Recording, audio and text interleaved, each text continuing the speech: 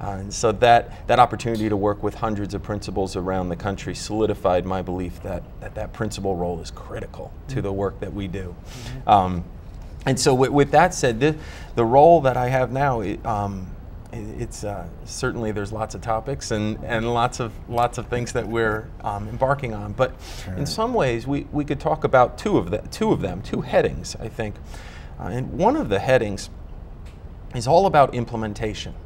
And this is that idea that our state has done incredible work in the last number of years to put a policy framework in place that has a vision for all of our children, as we talked about a few minutes ago, but also a vision for the types of practices that need to happen in our schools. Right? Things like teachers coming together to work around student needs and doing that in what we call our PLCs, which at the end of the day are teachers working together in an environment where they collaborate around data to meet the students' needs. But you don't just write that down on paper and then have it happen.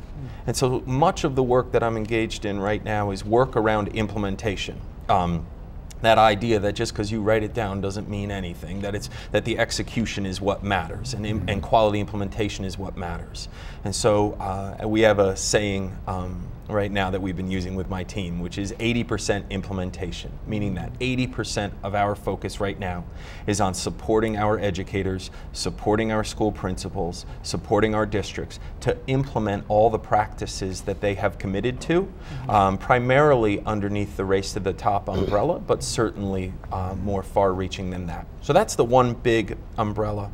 And the other is that we are embarking on some work to ask, what are the complementary policies, the complementary practices that can add to that 80% implementation?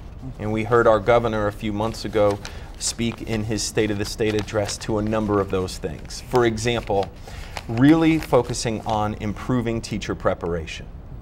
That if we're focusing on implementation of the quality of the teacher in the classroom, how that person is teaching, how they're planning, how they're implementing the Common Core standards that we may be able to talk about later, that it's critical that the preparation that person had before they ever set foot in the classroom was of the highest quality. Right? And that's about us working with our higher education programs. It's about working with the alternative programs that prepare our teachers and making sure that the preparation prepares them to be successful day one. Right? So that's a complementary component to so much of the implementation work. Right? And in addition to that, we could talk about some others, such as providing teachers with the opportunity to have leadership roles. Right? Another piece would be making sure that our school choice system is a system that makes sense to parents.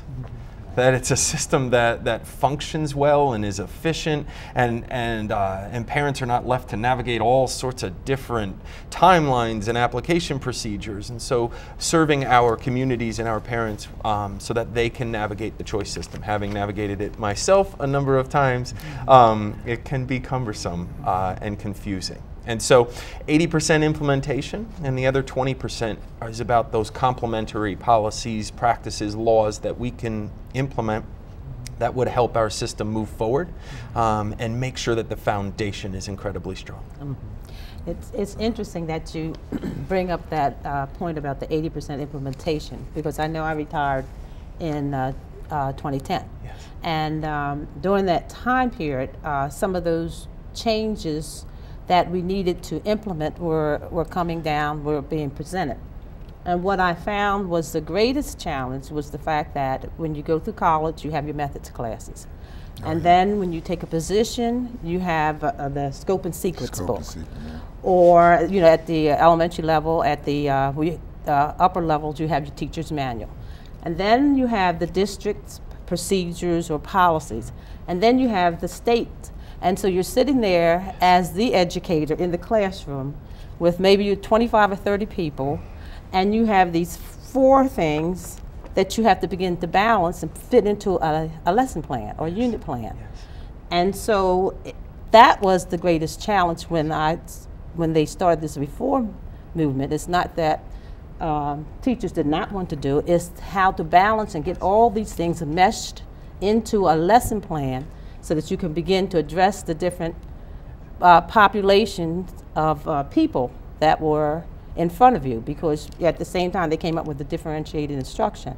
So now you were trying to do all of this from what you had from college, what the school required, what the district required, the scope and sequence from the publishers, and you were the key person in meshing all of that. And so it's mainly was the challenge came in the meshing to do that. So it's interesting that you bring that point up, because that's 80%, which is a key and a large percentage of the whole process.